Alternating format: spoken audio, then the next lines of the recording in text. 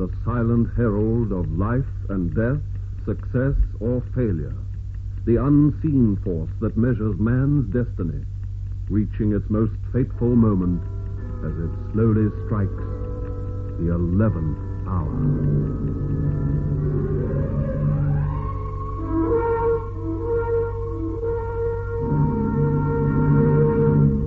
Must I wait upon the whim of a serving wench? More wine, girl, more wine. The tavern's regulars come first, sir, not drunken strangers with amorous hands. Insulted by God by a slip of a... Another word. Just one. Will cost you your life, sir. What? Who the devil are you? Beau Standish at your service.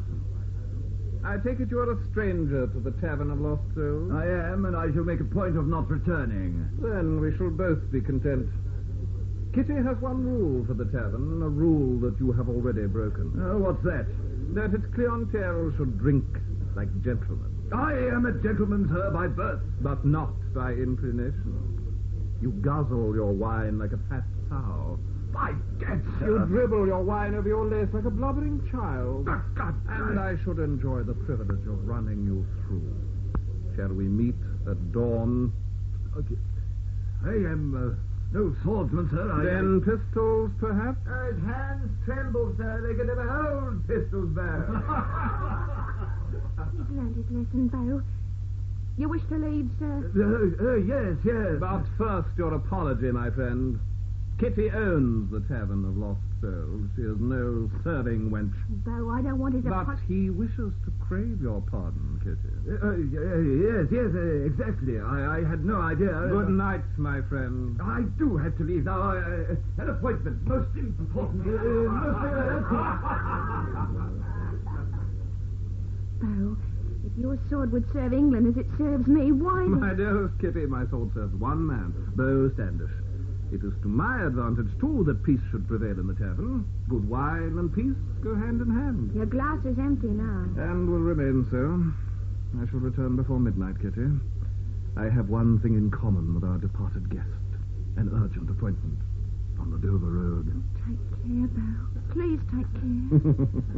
Unless I take considerably more than that, I shall regard this as a most unprofitable night. Oh, deuced uncomfortable night, Margaret. Cold, wet. Why the devil we couldn't stay the night at that tavern we passed, I can't imagine. Father, you gave Dickens orders that we were to press on to Dover. Oh, that was in London. I wasn't so damn cold then. We hope the packet's on time, that's all.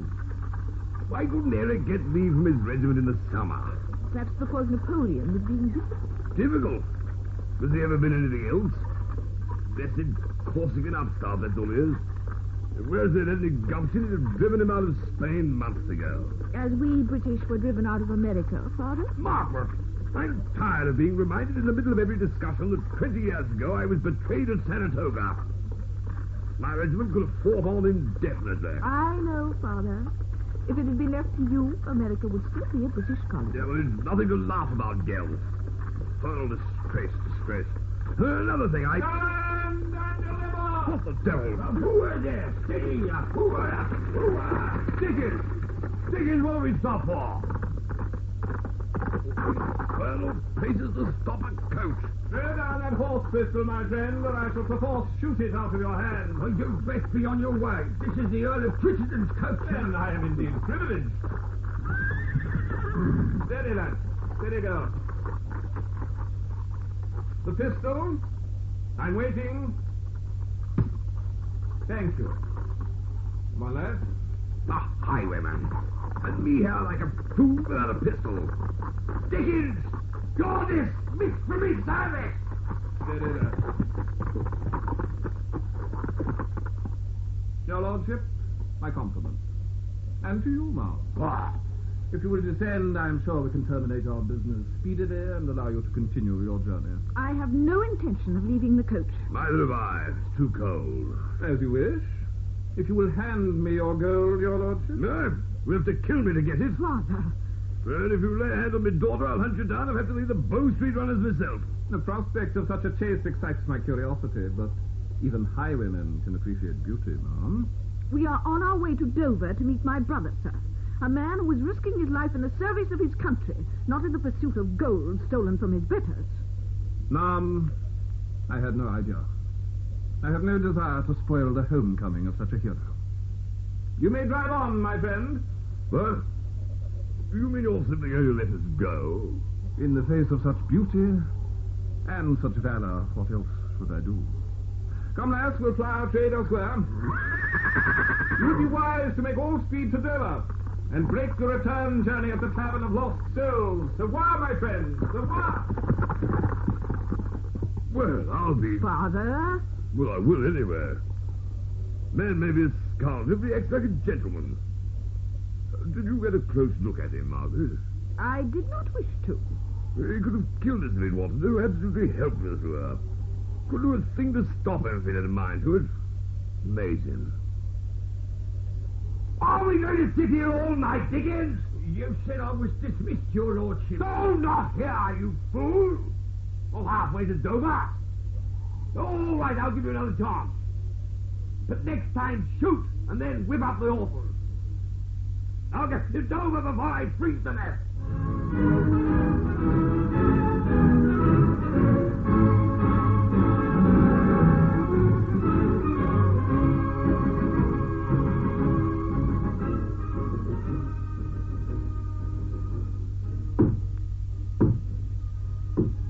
Come in. Oh, Beau, you're not hurt. Only in my pocket, where it hurts most. The most unrewarding night's work, Kitty, except for... Oh, but never mind. I think you would have visitors to stay the night, Kitty. 3 of them. 4 with the coachman. Well, what happened, Beau? I stopped the coach and made the acquaintance of the Earl of Twissenden. And he had no purse? I don't know. I let him go. You let him go? But why? Why take such risks for nothing? My dearest Kitty, the Earl has a most charming daughter. Haughty, delightful, and very beautiful. She has red hair, no doubt. It was dark. The night, I mean. Her hair gleamed in the half-light. Yes, it was red. And you told him to stay here? I did. Even this tavern cannot exist without Oh, custom. Beau. There's enough here for both of us. We could live well if you'd help me with the trade. My dear, I should die of boredom within a week. You'll die kicking your heels for the merriment of the mob if you persist. At Tavern, no doubt, or perhaps they'll hang me from a gibbet on the Dover Road as a warning to cullies like me. I hope their coach makes good time on the return journey. Because of her? No, dear Kitty, because of my pocket. I have a feeling that the Earl of Twissenden will play at cards tonight. And my night's work will be worthwhile, after all.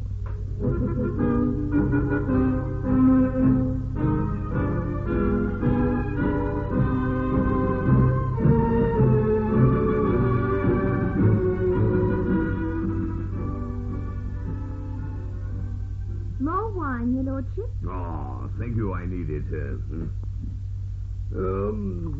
Standish, you say your name is, huh? Yes, your lordship. Standish. I don't know the name, but I have a feeling we've met somewhere before. Have we? I doubt it, your lordship. Well? Thank you, Kitty. I believe it's your turn to play, sir. What? Oh, yes. Oh, did you have anything worthwhile in this hand? Hope you've got something, Eric. Family honor's got to be retrieved somehow. Nothing, Father. Then I would say that the center is mine, gentlemen. I must say you're a wizard with the cards, Standish. I've lost a fortune tonight. Wizards are full of tricks, are they not, Standish? The swiftness of the hand that deceives the eye. Eric, really? Does it not strike you as odd, Father, that ill luck with the card should follow us so painstakingly? Fighting the French seems to have loosened your son's tongue, your lordship. Or is it that His Majesty's forces have tasted defeat once too often? You're a cheat, Standish. A cheat and a liar. Kitty, where is Lord Twissenden's room? On the first floor, number 13. An unlucky number, your lordship. My second will call on you. You own a rapier, I presume? I do. Then we shall settle for swords. Oh, I said, Standish, the boy's overwrought here. Surely we can come to some arrangement. By all means, Lord Twissenden. I presume you will second your son. Yes, but I regret that you will be present at his death. Good night, your lordship.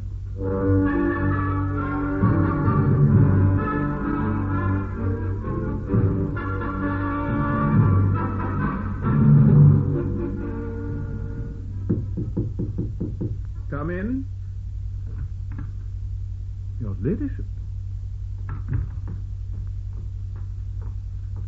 I am not here by choice, Mr. Standish. Then why? I have come to plead for my brother's life. Your ladyship. I know who you are, Beau Standish. It was you who held us up at pistol point earlier tonight on the Dover Road. I have talked with Miss Kitty, and she tells me that you cannot kill him. You cannot. He has only to apologize before morning. Do you think he will do that? I rather hope so. I dislike rising at such an early hour. My father knows Eric was wrong. You did not cheat. There is always the possibility that your brother might kill me. I know everything about you. Your skill with a rapier. How many men have you killed, Beau Standish? The ones who use such words as cheat and liar. But if you were a gentleman... Ah, but I am not. I was born into the gutter, in Cheapside.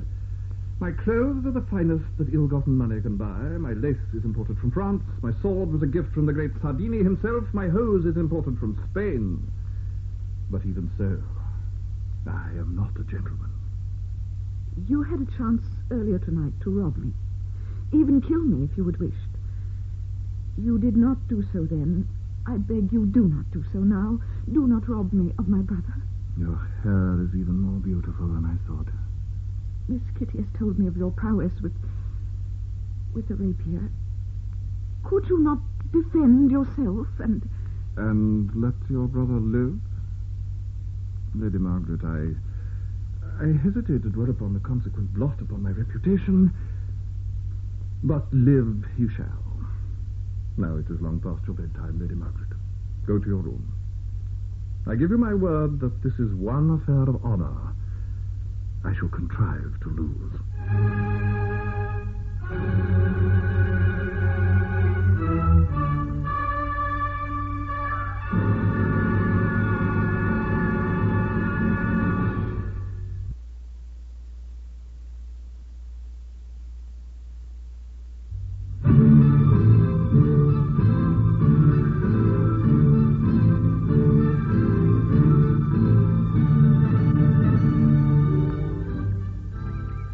Warn you, gentlemen, that dueling has been outlawed in England. His Majesty has... If you're to preside at this affair, then do so. I did not come here to talk. There are certain formalities that must be... I have no intention of retracting my accusation.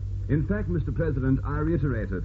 The gentleman I'm to fight is a cheat and a liar. Eric, you young fool. Father, I've made a number of inquiries about this gentleman since last night. He is, among other things, a common highwayman. Do you deny this, Standish? I dislike the word common. I regard myself as a most uncommon highwayman. By George, of course, you're the... I should like to examine your points, gentlemen, please. Satisfactory. Thank you. You will remember that first blood decides the victor. Agreed? My adversary is going to spill rather a lot of blood, Mr. Preston. What a ghastly thought to entertain on such a lovely morning. Dr. Welbeck, will you come over here, please? Of course. Get it over quickly, Mr. President. I have an urgent case of shingles to attend. Yes. Ready, gentlemen? Salute. En garde. Play.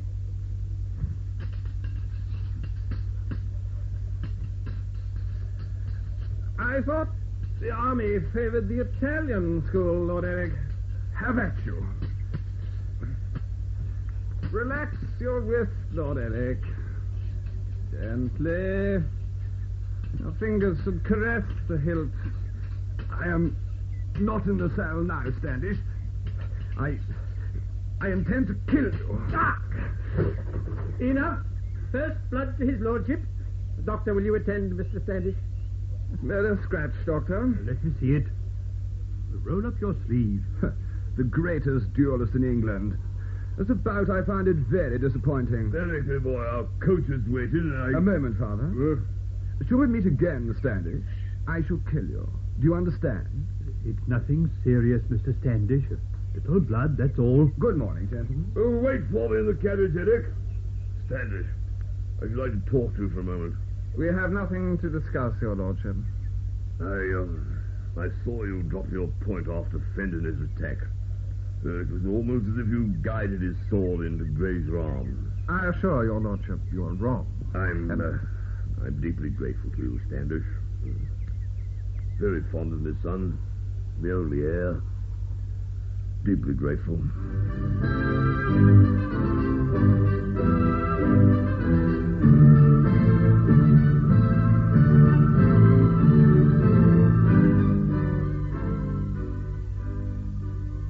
Margaret, I'm worried about your brother. Deeply worried. He is rather more pompous than usual since the Beau Standish affair, I admit. But no doubt he'll get over it. Well, where is he now? Where he spends every hour of the day, at the great Sardini's fencing school. He's decided that having established such a reputation as a duelist overnight, Father, he can teach even Sardini. Bah, stupid young fool. He's paying for lessons from Sardini, but Eric contrives to make it sound as if the boot were on the other foot. I shall be infernally glad when the young idiot goes back to his regiment. Suppose I've spoiled him a great deal. Needed a mother's influence. Well, we've both spoilt him, darling. Margaret, do you know who Beau Standish is? Yes, Father. Oh.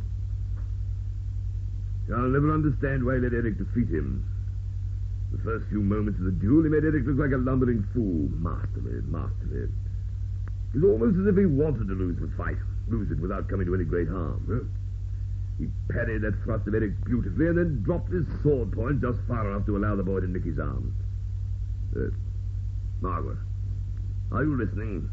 Yes, Father. Well, why the devil should you do that, huh?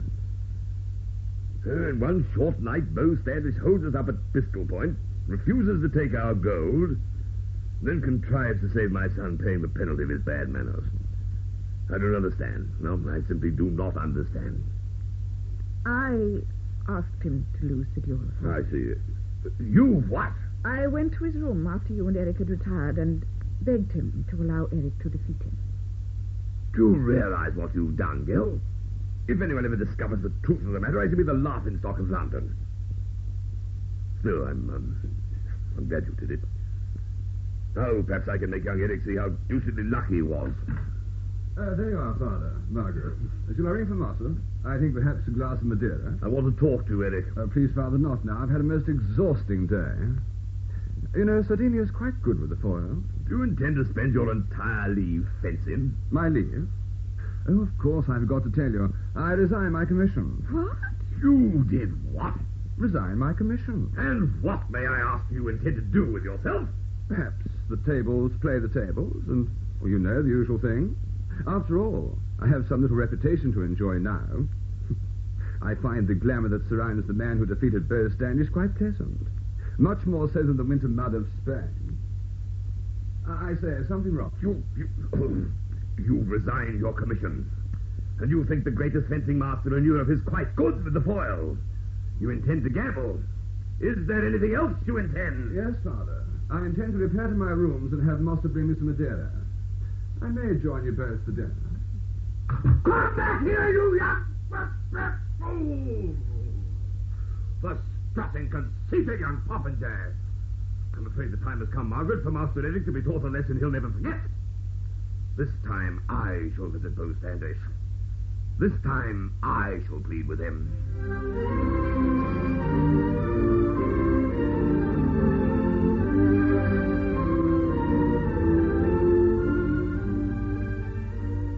I should like to make sure that my ears are not deceiving me. As I understand it, you wish me to challenge your son to a duel. Is that right, sir? Quite right. You wish me to defeat him? I do. But he is not to be more than scratched, at most disarmed. Correct. I see. May I ask why? Because ever since you fought him, he's been more arrogant than ever. I know perfectly well that you allowed him to defeat you, Standish. I knew it at the time. And since then, Margaret has told me that she... well, she told me. At the risk of offending you, sir, how is it that such a paragon should possess such an obnoxious brother? I don't know. Wish I did. I don't want him hurt, though. Not physically, Standish. Exactly. I understand. Is everything all right, Beau? Dearest Kitty, everything is well. We'll just come to the door and yell when you want some more wine. May I ask you a question, Beau? Oh, I presume I may call you Beau. Of course. What is it? How did this tavern get its name, the Tavern of Lost Souls? I christened it. Really? When Mistress Kitty's parents died, they left her the tavern. I was passing one night on my way to a meeting, such as our first, and stopped for refreshment. The parlour was full of men in their cups, and amongst them stood Kitty, with a flagon of wine held high above her head, as she fought to disengage herself from the arms of a drunken sot. Exactly. It was like a scene from the Inferno, my lord. The firelight, the candles, and the tankards spilled on the tables. Well, then, is it time it was christened again? I think not. There's no more famous or quieter tavern now between here and the coast. Beau, will you do me this favor? In regard to my son. On certain conditions, sir. Oh? First, that you and Lady Margaret attend the duel. Secondly, that Sardini himself shall preside. Sardini? Yes, I spent 5 years in Spain under the guidance of Sardini. I owe my skill with the sword to the maestro. It is fitting that he should be there.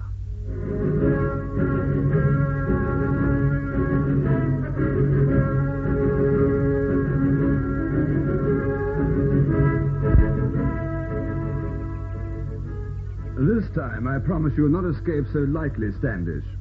I'm glad to have this opportunity of demonstrating something that you seem to have found hard to believe, Sardini. Your gladness is no greater than my own, sir. You have met my opponent, I trust? We have met, yes. Your seconds are ready? Oh, I'm quite ready, Master. And you, Senor Standish? Of course, maestro. You will attend, Doctor? I am ready. Then, gentlemen, let us commence. Salute. On guard. Slay. There is no hurry. We have time to play. Was that shirt made in Spain, sir? It was. I dislike the cut. Allow me to improve the styling. Why, you... I'll kill you for that. With or without your sword, your lordship. Sheer luck. I lost my grip. Then pick up your sword and try again, sir. You will retire while he does so, Senor Standish. Back 3 places, if you please. Of course, master. Your sword, little one. Thank you, Father. On guard, Standish. Defend yourself. Your cravat is abominable, your lordship. Abominable. At least you will now find it easier to breathe. It will not be long before you cannot breathe at all, Standish. Blade should dance, my friend, like this and this. Your cut position is low, your lordship. Too low, your lordship, allowing me to thrust like so. Oh. Enough. Doctor, you will attend him. At once, Maestro. My boy, are you all right, Eric, are you hurt? Get away from me. Get away. Leave me alone. Thank you, Standish. Thank you. I've no doubt that now he'll return to his regiment. And, that purse you requested on the Dover Road is yours. I shall send it to the Tavern of Lost Souls. Thank you, sir. I'd better go and attend the boy. I think he'll need me now.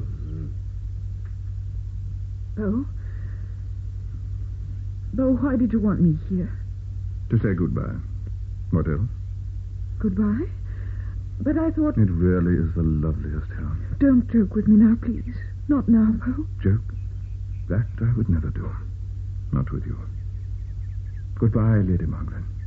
Are you coming, Margaret? But, Beau, I thought... I mean... A highwayman? Why, Margaret. Goodbye, Beau Standish. You have remembered your lessons well, Senor Standish. Thank you, Master. I am glad that my belief in you was worthwhile. Yes, Senor. Very graceful. For an Englishman, quite remarkable. The severing of his cravat, the saber movement with which you cut his shirt, Superb. And your defense, your parries, quite good. But that final thrust, the lunge, that, Senor Standish, was disgusting.